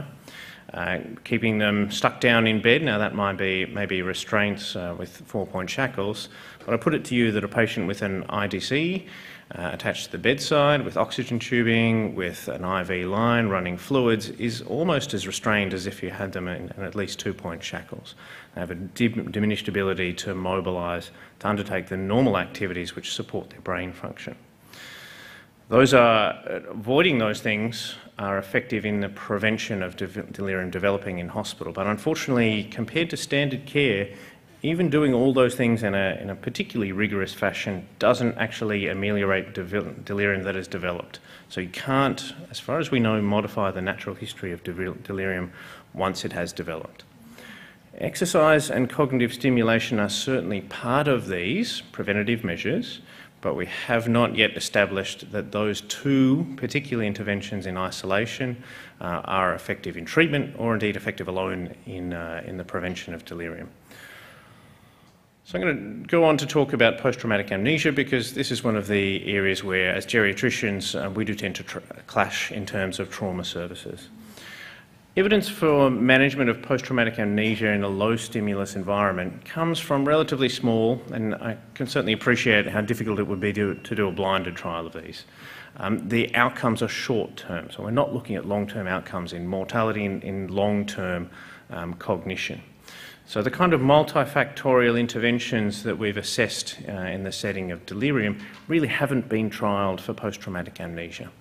So I guess we're in this situation where I don't know if those multifactorial interventions applied to PTA improve things or, in fact, cause things to deteriorate.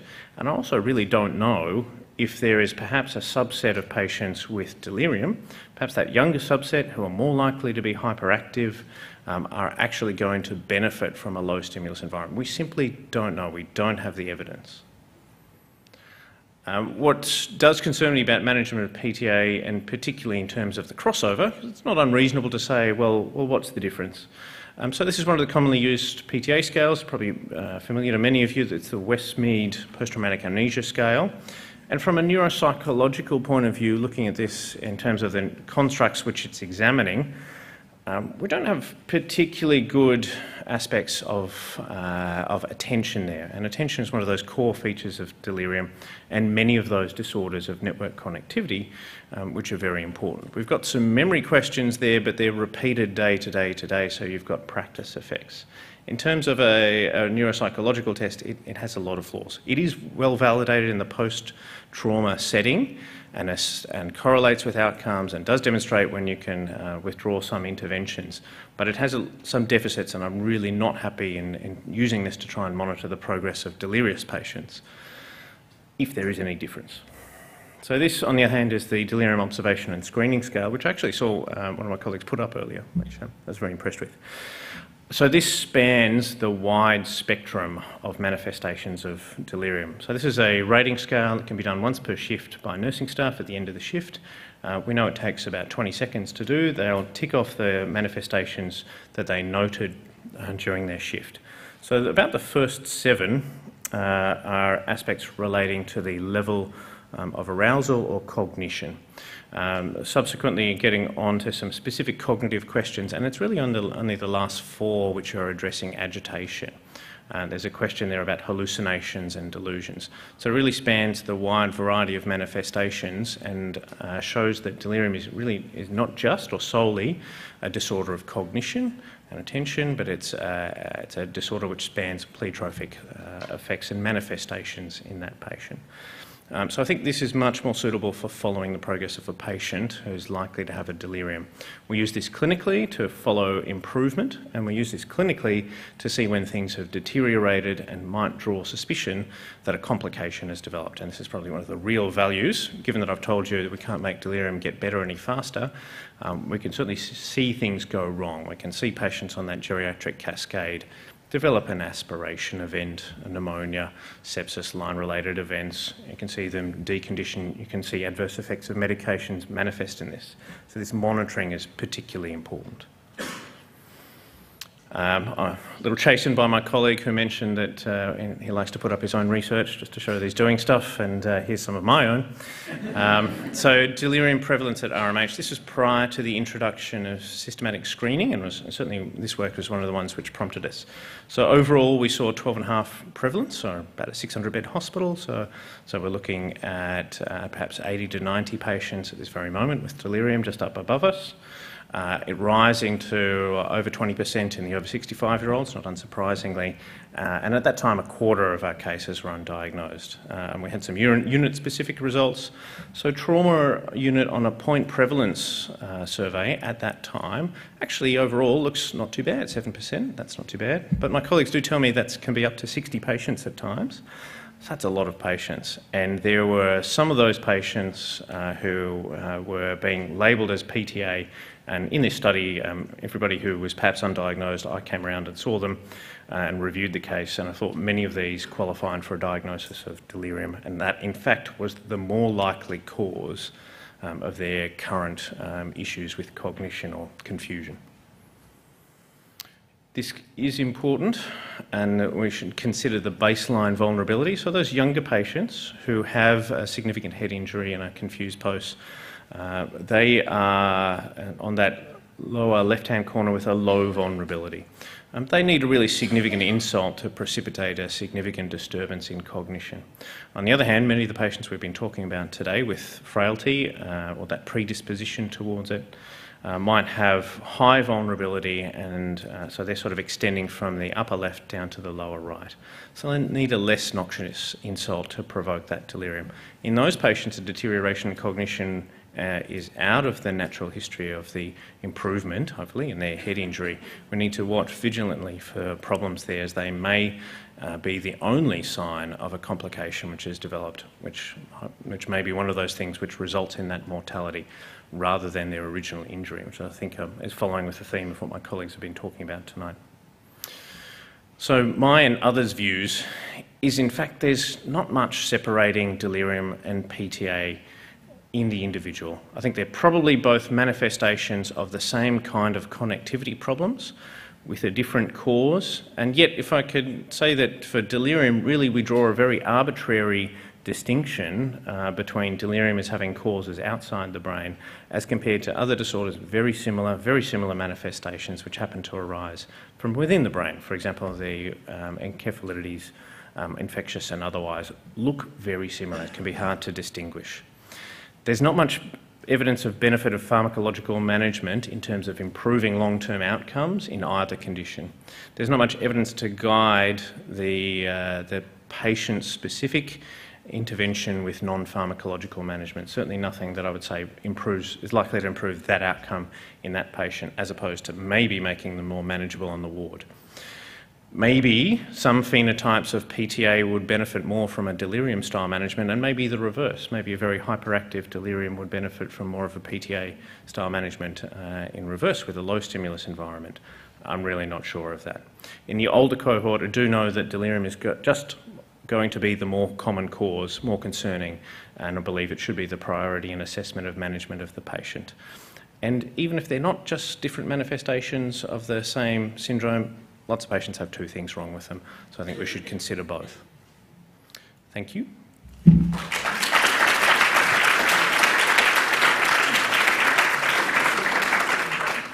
Thank you, Peter. That was great. Just before I introduce Eric, I was an orthopaedics resident in the early 90s, Eric, and most of my job was trying to medically manage patients with no help from anyone else. And so a real plug is, the Orthopaedics Geriatrics Association at the Royal Melbourne Hospital in the early 2000s was just phenomenal in terms of managing those patients. And then expanding that out to trauma and geriatrics later on was also a great innovation. And in fact, now many surgical units are desperate to have similar relationships because of this burden of problem.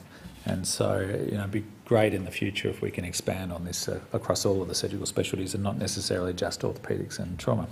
So, Eric, I'd like to introduce you. A geriatrician here at the Royal Melbourne Hospital, was a registrar when I was a resident, and an ortho-geriatrician here since 2005. But you're going to talk to us about outcomes. That would be great. Thank you. Thanks, Ben. Oops. Go back one. Yes, when I originally was invited to become the trauma geriatrician here, they said, don't worry, there won't be many patients, this is a young person's game. How wrong were they? But anyway, getting on. This is what we used to do when we used to look at trauma. Big, nasty accidents, usually young people driving too fast, that kind of stuff. And if we actually look at risk-taking behaviours, motorbike accidents, road crossing, hang gliding, parkouring, bungee jumping. Compare this with what we see in our elderly group.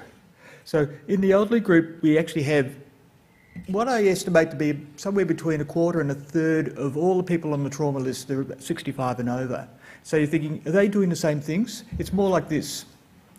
So they're falling off their ladders, and this is probably the biggest group of elderly men. For women, it's falling from a standing height, and that's what we've been alluding to today. And the other major group, I think, are the motor car or the motor vehicle accidents. So it's probably the big three groups that we see. So falling from a standing height for women, falling from a height for men, and in the motor vehicle accidents, it's usually the man driving and losing consciousness with the poor wife trying to steer him away from the cafe that he's driving straight towards, and then veering off at the last minute. Okay, and that's the kind of thing we see. In the physiology of the elderly is different to the youngsters because they don't respond quite as well. They can't reach out with their hands. They're more likely to face plant and have nasal fractures and to have head injuries. And I'm sorry to bring up this slide again, but it's just to remind me to mention the word frailty because this is probably the most important connection between the elderly and their low impact traumas and why they get so injured. And so if we actually have a look at frailty status and mortality, you can see that in the older group, sorry, I'll just see, you have robust, pre-frail and frail, and the bottom group are the frail patients, and they're most likely to have an earlier mortality. And this is a slide we've seen before, and basically it looks at one stressor when you're actually physically robust, which is the upper line, or when you're physically frail, and that person's just below the frailty threshold. And so that stressor is enough in the frail patient to actually create a catastrophic effect, whereas in the youngster, or in the less frail patient, they actually do much, much better. And I just pressed the wrong button. Okay. When it comes down to talking about long-term outcomes, I work in the acute setting at Royal Melbourne, so I kind of thought, what do I know about the long-term outcomes? I don't see these patients 1 year, 2 years later. And so I was very, very grateful for the article that was handed around, which is Ben Beckenall from the Department of Epidemiology at Monash and the Alfred. And this is a very, very good paper looking at a 10-year study of trauma in Melbourne, the two major trauma centres and also the paediatric trauma centres at the Children's.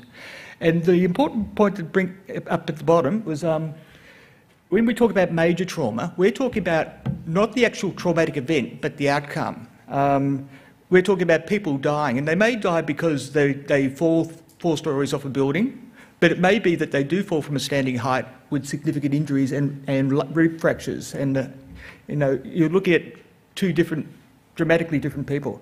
Injury severity score can be high in the elderly. ICU admission and urgent surgery, these are the markers towards major trauma. And so the elderly people don't need as much trauma to be in the major trauma group. And this is a slide to actually look at the years and the change in the demographics. The blue lines are the paediatrics, the orange and the red lines are the normal or the adults, and the geriatricians are in the upper group. They're the geriatric patients. They're the upper group, the purple group, so everyone over 65. And you can actually see it reflects the thing that we observe, which is it started off at about a quarter, and around the year 2016 it was almost a third. So it's that kind of amount of people who are actually greater than 65 in the trauma group, and it's made my job very busy. And just having a look at the types of traumas, again, the bottom blue line is the high fallers, the purple line above it is the transport accidents, and then the low fallers, the people who fall from the standing height. That's the group that's actually increasing in our community, so that's the group that we really need to target the most. And they're the group that are the most frail and vulnerable. And this is looking at age and long-term outcome. The bottom line is the people who die in hospital. The next line, the blue line, is the 12-month mortality, and the top line is the reduction in independence, so people who become less independent and less functionally independent. So as you can see, from about 60, 65, 70, there's kind of an exponential rise in this line. And so this reflects probably with frailty again, what's happening there. Okay, and this is probably the most depressing slide of the whole presentation, and I'm sorry to present this. This looks at 65 to 74s, and then the middle group 74s to 75s to 84s, and then over 85s. And this is something called the Glasgow Outcomes Scale, which looks at the functional or the long-term outcome. And the blue bottom bar is death, so that's a GOS score of 1, and the top one is good outcome, functional independence. And so you can see that as we go in the increasing cohorts from the 65s to the 75s to the 85s, we're actually doubling our death rate with all the trauma that we have.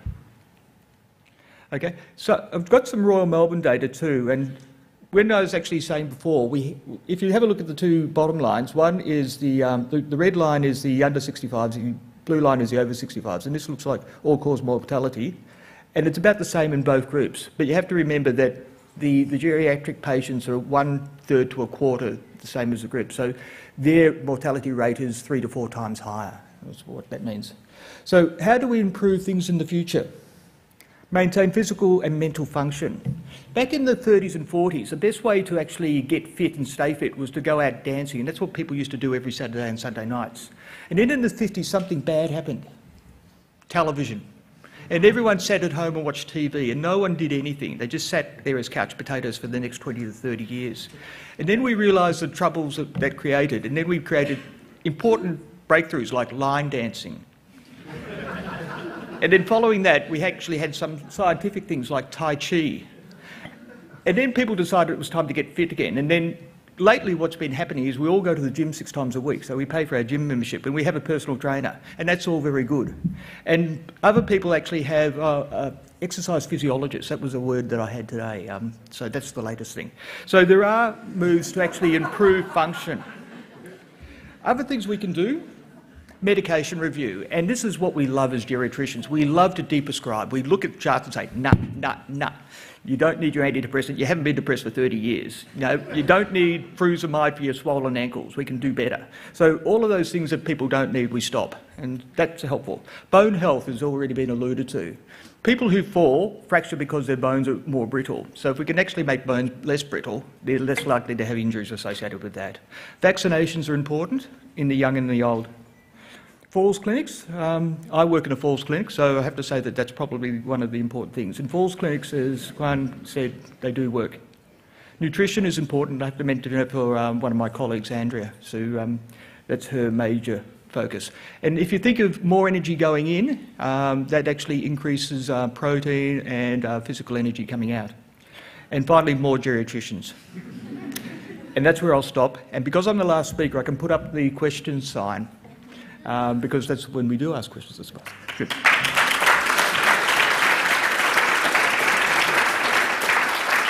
Thank you, Eric. Can we get 5 speakers from the front out here? And also Kelly, I think you're going to come and join them as well.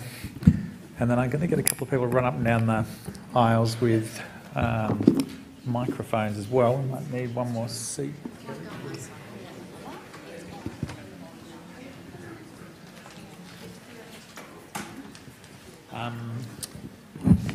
I'm going to start asking a few questions. As you've already heard before, we've sometimes got 60 inpatients for trauma at the moment, compared to when we had 25 inpatients in the past, which was much more manageable, and a larger portion of what we're seeing are these patients. How do you think we need to be, do we need to be separating them, managing them in a different way, in a different environment? They're very different to our younger patients in terms of how we're managing them. What are your ideas about how we might take this forward? Not Rose.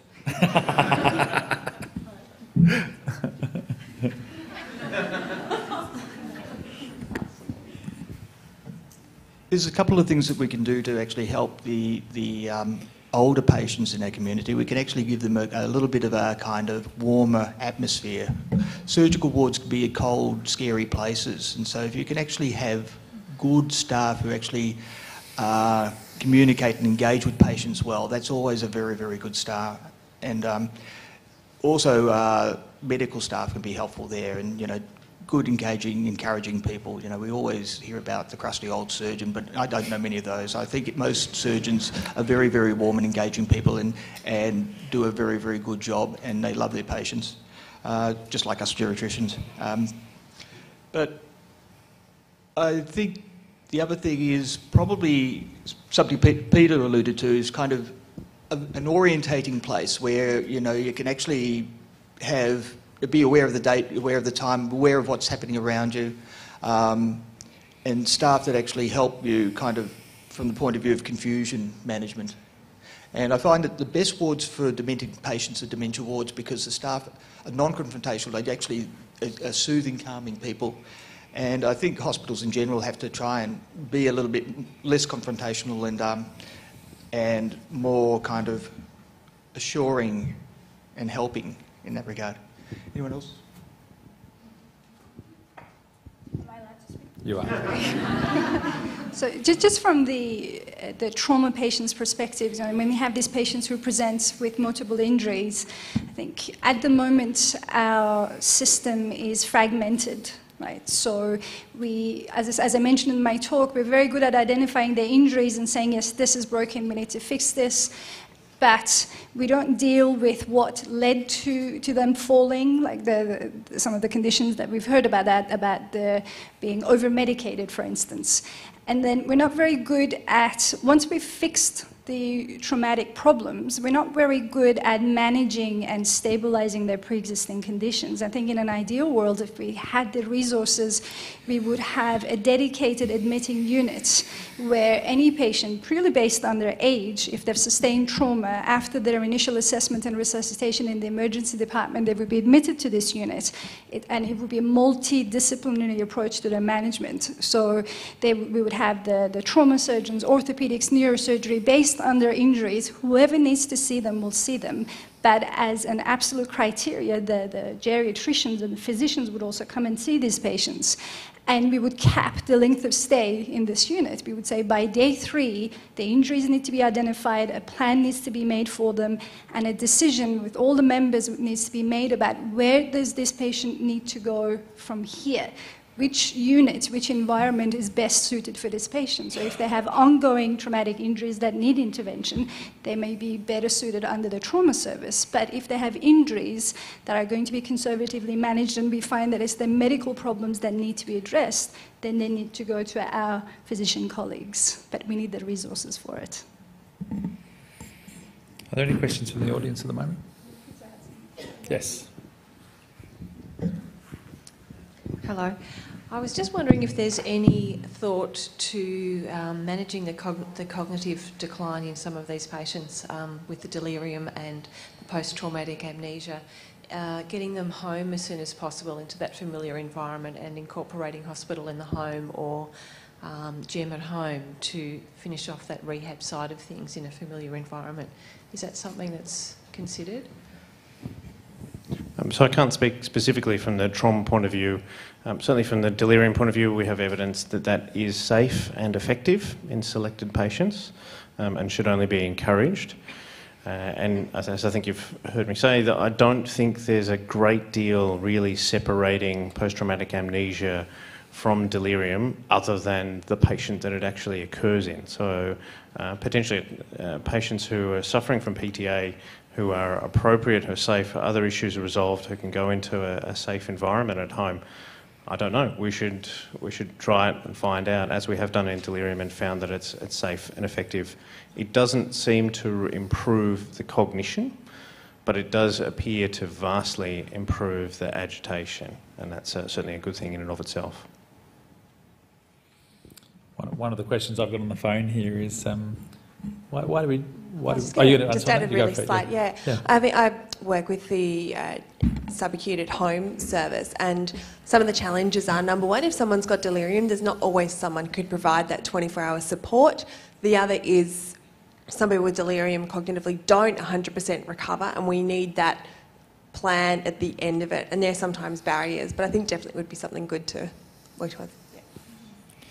So this question was quite simple. Why do we choose 65 years of age to be getting geriatricians intervening, and should we not be choosing frailty as a better indicator of that? I think that's a wonderful, wonderful question. I've been pushing it for a long, long time to make it 75 plus. A lot of 60s. A lot of 65-year-old men drive Harleys, and so the number of accidents. Not very well. But not exactly, not very well. And when I see someone in my age, in my demographic, saying, "Oh, I've come off my Harley again," and I think, "Why am I seeing you?" And as soon as he goes home, he'll be back on his Harley, and he's more concerned about his bike than himself.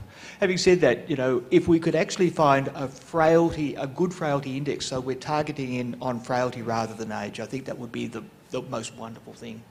And so I'm hoping that you have got the answer to that. Yeah, I was just going to say on the converse of that. So I went from working in the geriatric rehabilitation unit in Kew, which had mostly people from private hospitals, to the Northern Hospital, and my patients were still geriatric but 10 years younger.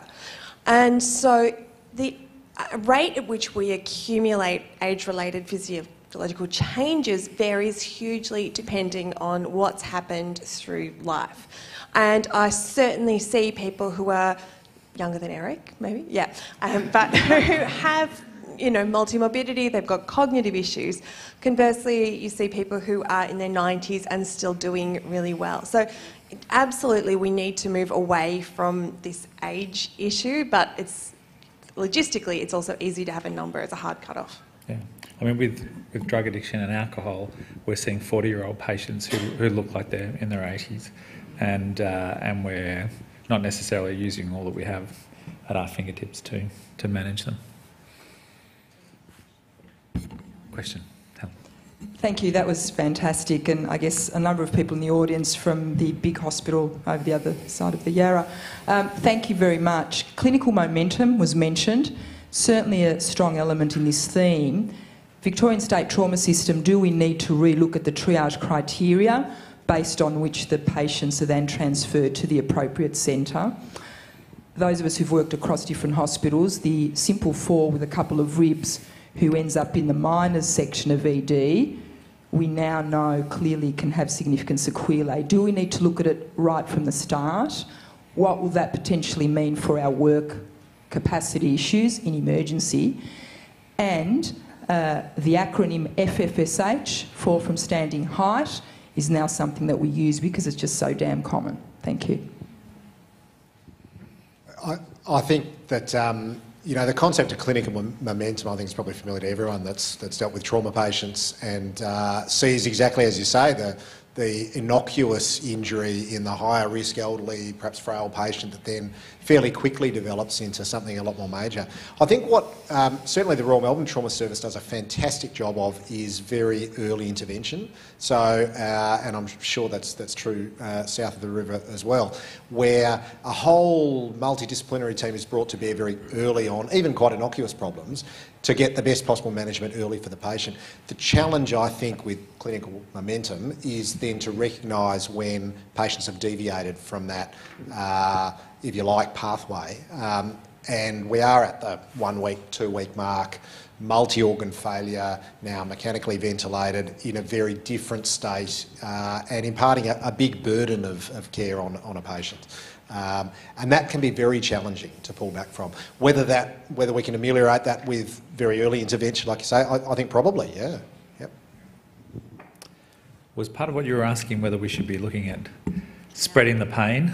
Correct. Yeah, because there's been a few questions from paramedics as well while we've been working here about what role they may play in these patients. Do they all need to come to the 2 adult trauma centres? I mean, we had, and not so long ago, that every patient with aspirin who knocked their head was coming to the major trauma centres, which has now been changed to just every other antiplatelet therapy under the sun. But maybe, so what should we be looking at there? Did you want to? I just think that the Victorian State Trauma System guidelines are not very clear on age. The age guidelines in them are over 55, other than the isolated head injury patients. So I think we do need some work around that and where these patients are best managed. And then, yeah, are we able to actually have some of them sent elsewhere where they can be well looked after, where they don't necessarily need a major trauma service? But I think the guidelines don't actually currently help with this problem very well. Sorry, just in terms of, I think the paramedics do a wonderful job with the patients that they do bring to us. I think in the trauma setting, as I think Jay mentioned, you know, we don't have the benefit of time. You have a patient in front of you that you have to immediately make the decision as to whether you're going to stop or subject them to sometimes multiple significant interventions. And I don't know how practical this actually is, but if the paramedics have the benefit of having the next of kin at the event to clarify the patient's wishes, so that when they arrive, they can tell us, look, this patient's wishes are this. We can certainly take that into consideration rather than trying to make a decision on the spot, because in the trauma setting it's very difficult. And I've at times have given the patients the benefit of the doubt, saying, well, he was driving his car, so, you know, we'll proceed. And some of them have survived, but there are many who don't. So I think that would be useful. Yeah. Yep. Well, I'd say it's a question, it's a comment, Ben. From the other trauma centre, we dedicate a paediatric trauma centre. Why are we not looking at a dedicated geriatric trauma centre, looking at the numbers that we've got? And this is something that we need to do and lobby our government, and not just in Victoria, right across Australia and the rest of the world. What do people think of a dedicated geriatric trauma centre? I think that would be a great idea.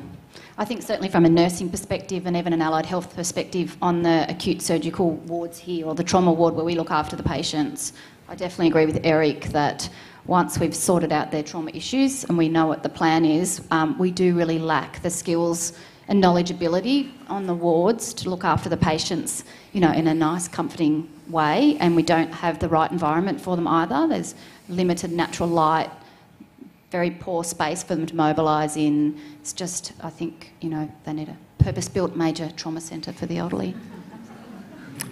St Vincent's.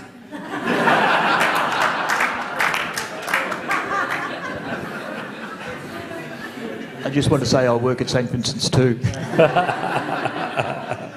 Look, it does ring some alarm bells. About 10 years ago, the government was talking about a heart hospital where every cardiac case went and every chest pain went, and that to me sounded rather silly. I'm a big one for actually believing that we can share the love and we actually learn from people around us, and if we've got people of different disciplines all working together, you could actually disseminate knowledge and practice. And so to actually have a dedicated geriatric hospital would be great for the geriatric patients, but I think the patients who are going into geriatrics who are in the younger hospitals wouldn't be getting the same kind of approach, be it nurturing or maybe even paternalistic. I'm not even sure what the word is, but I just think I quite like working in a hospital where I can actually see young patients as well. And, you know, the 50-year-olds who do have cognitive issues, who are the drug addicts and things like that. So, again, it's a matter of how you kind of separate them, and I'm not sure how we do that. So that's just my cautionary tale. But you also need the acute surgical services still in our elderly patients. I mean, well, you still need acute neurosurgery in these patients, and so it's not like it's a hospital where you're still not going to have exactly the same services required. Well, it's a question of the setting. What happens? Do you actually have a travelling team that goes from young trauma to old trauma? Yeah. I don't know. I think in 30 years, every hospital will be a geriatric so I don't think you have to worry about that. I think it's... Look, I think the best, I guess the best principle of care, so going back a couple of questions, is we've learned a lot from orthogeriatrics with fractured hips, and it's just the same principle of care, which is, you know, get in early, get the procedures done really early. So, you know, unlike young people, old people can't wait. So one of the mistakes we often make with interventions is we kind of sit on people to see what happens. And really, with an old person, your decision early is very binary. You can do something or not, and you better do it quick if you can do it. And then after that, we can pick up the pieces. And often we find it's very manageable after. I'm a great believer in minimizing kind of things sticking out of people, so catheters and things which are sometimes very unnecessary. And also up and out, so early mobilization, we let the physios getting early. And one of the problems is not that we don't have the wards and things to do it. We don't have the manpower to do it. So, you know, the physios, we don't have enough physios to get people up and out. We don't have enough physicians to see all the patients. And I think that's part of the problem, that the health system needs to recognize that it is a team sport. And they recognize that in cancer, which, you know, you get like an 85-year-old with dementia and they have about 14 people looking after them. And yet this is far more common, and we don't use expensive drugs. In fact, we like to stop drugs. So, you know, it's just the principle of management, which is you need a multidisciplinary team, early intervention, use local blocks, and get people up and moving quickly. I mean, that's just very simple management strategies. Kate, did you have a question? Yeah, thank you for some great talks, guys. My question relates to the narrative we use with goals of care. Not so much to treat or not to treat and then to palliate in sort of the immediate short term, but the goals of care for an elderly patient, irrespective of whether it's trauma or another acute episode, is often very different to an adult and certainly different to a paediatric population. So my question is, should we be looking at the narrative we use? And I really did quite like that talk with regards to how, with that training, how do we actually consent a patient and explain the differences and the likely outcomes and putting it within a context.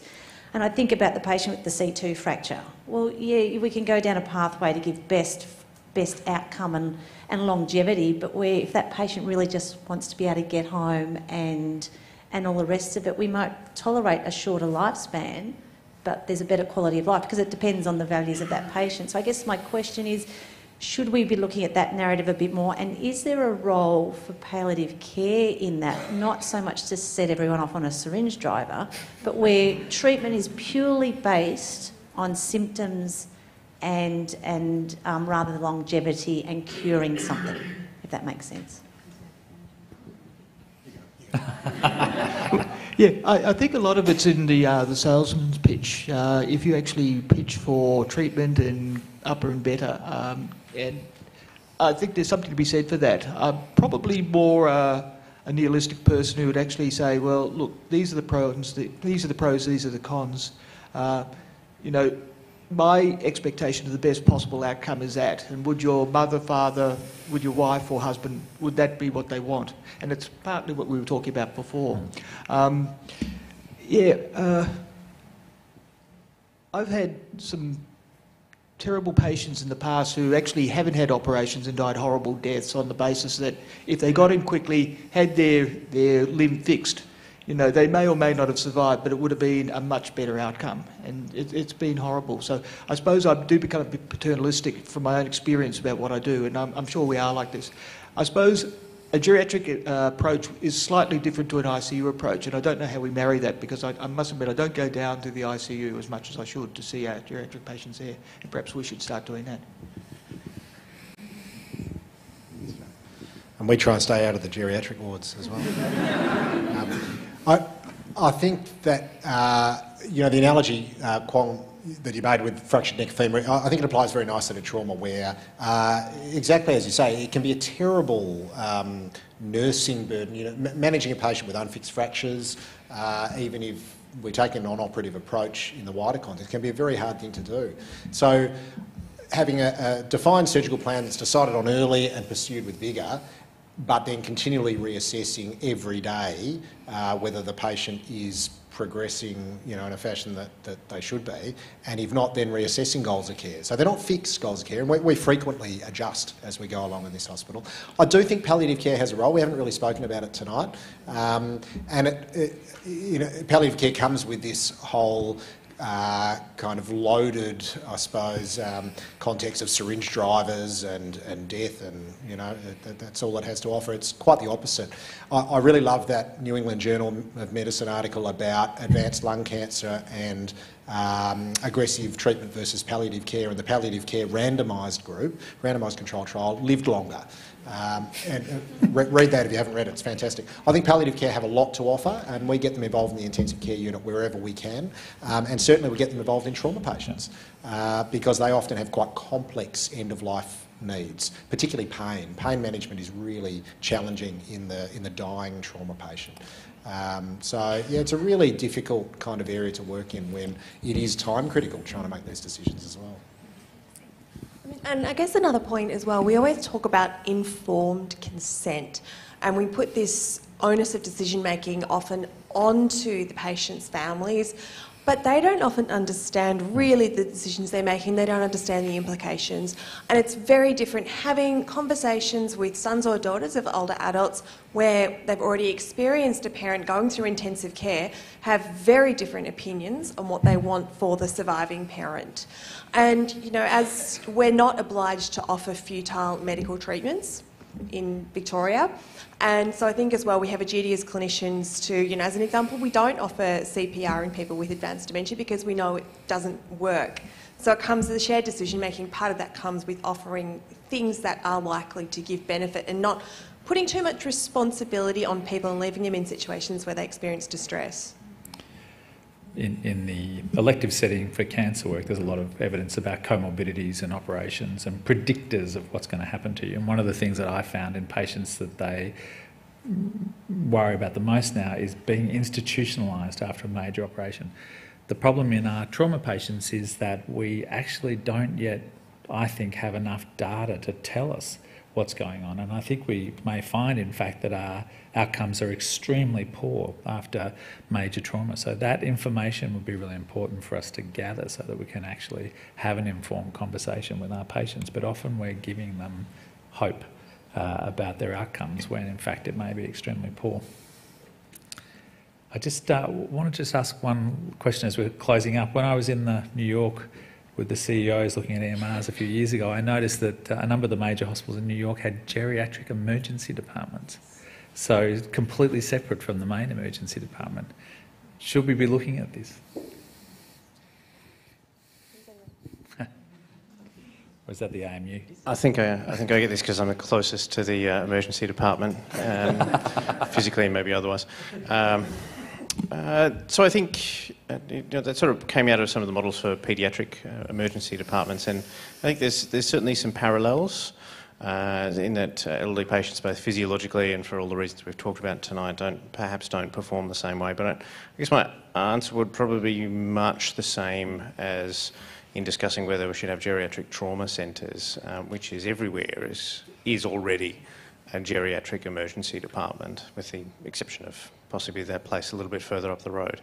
I mean, if you walk through there, and apart from the fast track stream, and even there, they have very elderly patients, they have comorbidities, they return repeatedly. They have, even the ones who perhaps aren't chronologically aged, have psychosocial comorbidities that mean they return, that mean they manage their health conditions poorly. And they have the same kind of complicating factors. The whole health system needs to change. The bulk of what we are dealing with has these problems of multimorbidity, the psychosocial predictors of disease, and of vulnerability to complications. So I think, for that reason, unless you're a paediatric hospital, everywhere is a geriatric hospital and everybody's a geriatrician. All right. I'm going to wrap it up there, guys, because it's now 8:30. Thank you very much to our panel.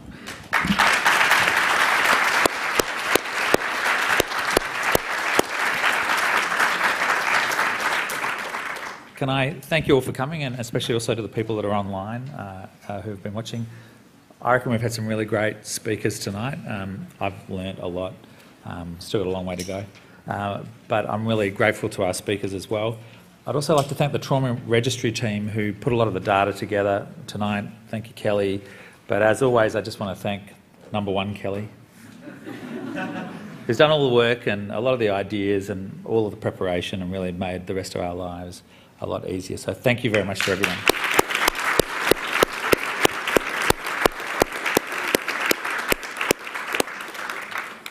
Thank you.